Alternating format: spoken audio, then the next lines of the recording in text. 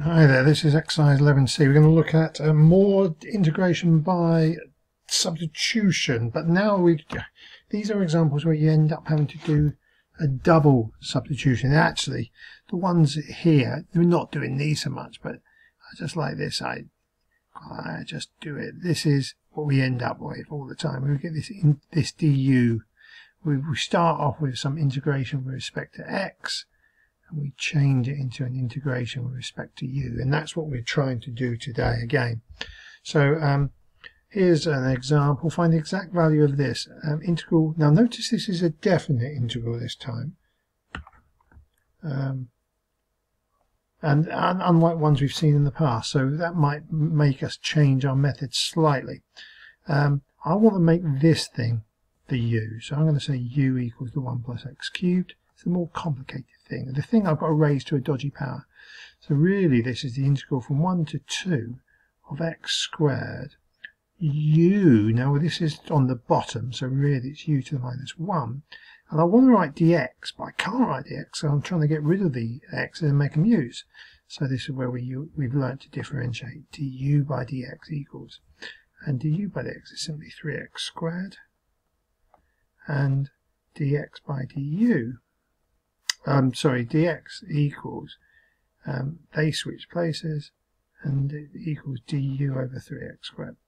Now what you'll notice here is, this is exactly the type we want. It's the integral from, I'm going to change this slightly, actually I'm going to write this du over 3x squared here, and the x squareds cancel, but that makes it become u to the minus 1 over 3 du, and the fact that it's got these limits now remember these limits refer to values of x. This is x equals 1, x equals 2, but we've got rid of that. We've gotten this u thing now. So really I need to find a new limit. So when x equals 2 and x equals 1, I'm going to find what u is equal to. And the formula I shall use is 1 plus x cubed. So x cubed when it's 2 is 8, u is 9. When x cubed is, when x is 1, that gives me 1 plus 1 is 2. So I think now I've got really from 2 to 9. This is what I meant with slight adjustments because of the limits. So add a power. Now u to the minus 1 is, okay, well, I suppose it's on the bottom. It's really going to give me a log. Hopefully you can see that. It's going to give me log u, because that's really like 1 over u. And it's got 3 on the bottom, so really it's 1 over 3u, I suppose. And when I do this, I end up with a third between 2 and 9. And let's chuck 9 in. So that's a third of log of 3 9 to 27. And put 2 in, that gives me 6. Which gives me a third of log of 27 over 6. Well, 3's going to that twice, and 3's going to that 9. So I want to call it a third of the log of 9 over 2. Third of the log of 9 over 2. Notice this statement here. This was slightly weird. I had a 3 there, so I pretended it was the integral of 3u. So I suppose it becomes log of 3u, but then the 3 goes on the bottom. You could have done it slightly differently, but that's where I've done it. So here's 2 examples. So notice if I differentiate this, I'm just going to try this. If I differentiate x squared, I get 2x minus 6, and obviously the 7 disappears. That is double that. So this will give me a half the log of the bottom. So this is a nice gentle example, a bit like last time, but now it's between 0 and 1. So between 0 and 1, if I put those in, it gives me a half of log, put 1 in, I get 1 plus 7 is 8 minus log 2 minus, I put 0 in, 0, I get log 7, I think. So I get half a log of 2/7 when I join them together. Hopefully you remember that joining together of 2 logarithms rule. this gives me, I think I can do this simply again in the form of a log b. So when I integrate this, I get the log of the bottom, 4 minus x, between 2 and 0. It says minus x on the bottom, so that presumably makes that a minus at the front, and I'll put the 2 and the 0 there.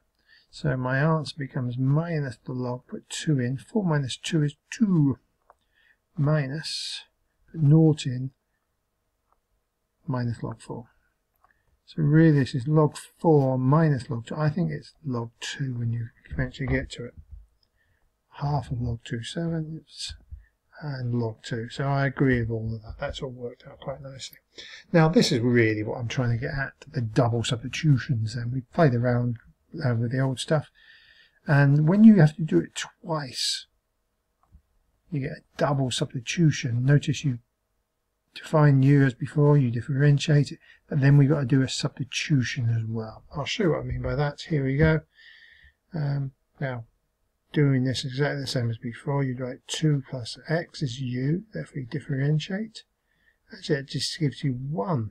So therefore dx just becomes, they swap places, it's du over 1, which is just du. So that was nice. So it becomes the integral of x. 2 plus x gives me u to the 6, and dx is du. Now you'll notice that hasn't disappeared though. In the past we've always had something which cancels with it. Here we don't. So this means on this particular type we have to go back to our u equals. And our u equals 2 plus x. And I've got an x left over. So just by rearranging this, I reckon u minus 2 equals x. So this becomes the integral of u minus 2 times by u to the 6 du. Now on the face of it, this is just exactly the same as we started. We had an integral of x, 2 plus x to the 6. But you'll notice, before I had the bracket to the power of 6, and now I have a letter u minus 2 here in the bracket, and it's just a letter u to the 6, and that makes it easier. Because now effectively I can multiply those brackets out by the u to the 6. That gives me u to the 7 minus 2u to the 6. Notice no integration has yet taken place. Now I can integrate u to the 8 over 8 minus 2u to the 7 over 7 plus a constant. I finish now with a, just a reminder that u is 2 plus x. So this is 2 plus x to the 8 over 8. Minus 2 plus x to the 7 over 7. Now I could factorize this. I'm not sure if I do that. No, I didn't. I just left it like this. You can see there is a power here, 2 plus x to the 7, which goes into both. But I didn't care. I just wrote it like that. So here's another example. And this is the same trick. You try to rewrite it first of all. 4x, 1 plus 2x to the minus 4. And you say to yourself, I don't like this bracket. U equals 1 plus 2x. Therefore du by dx equals 2.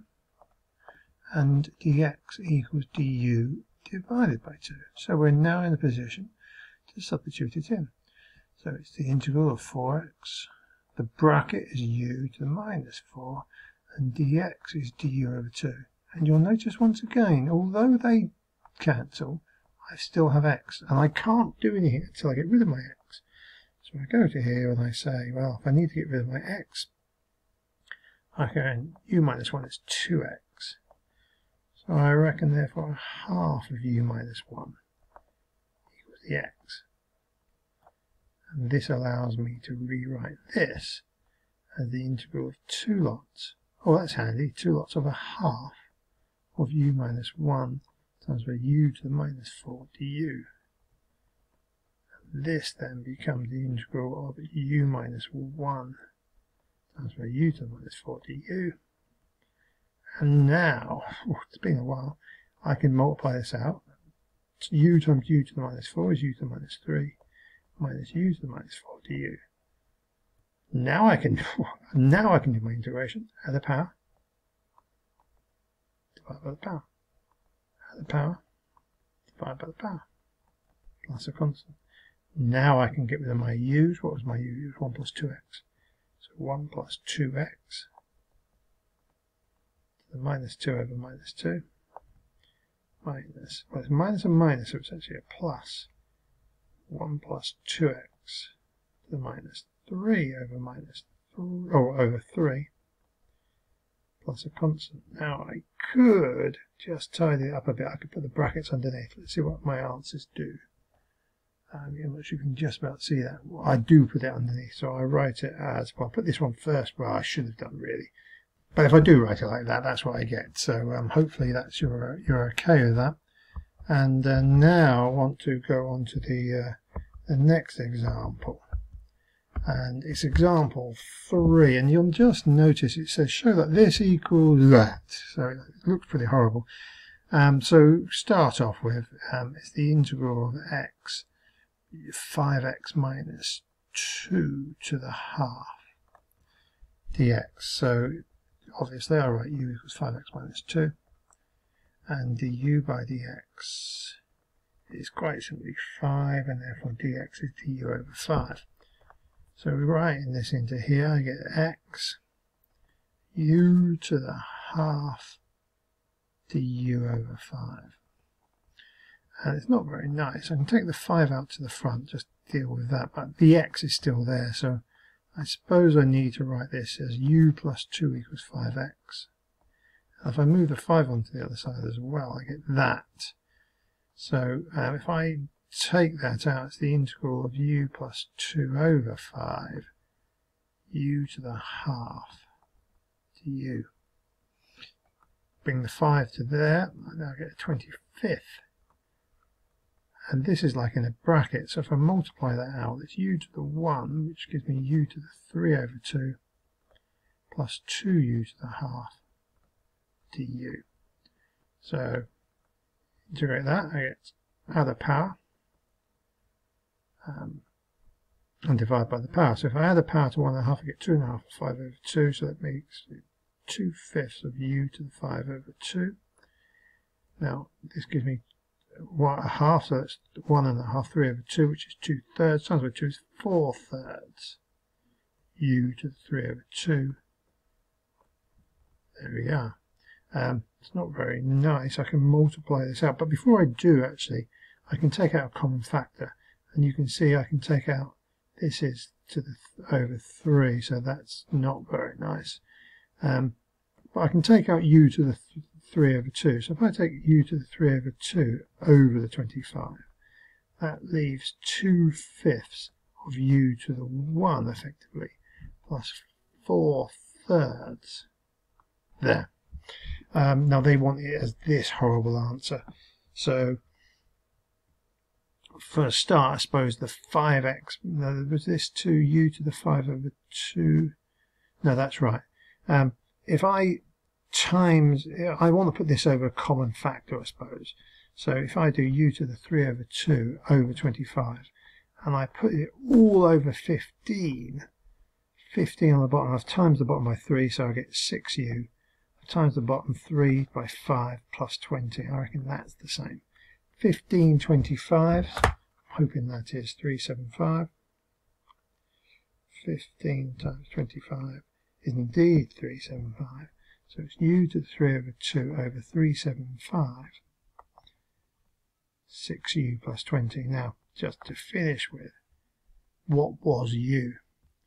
U was, well, I've forgotten, 5x minus 2.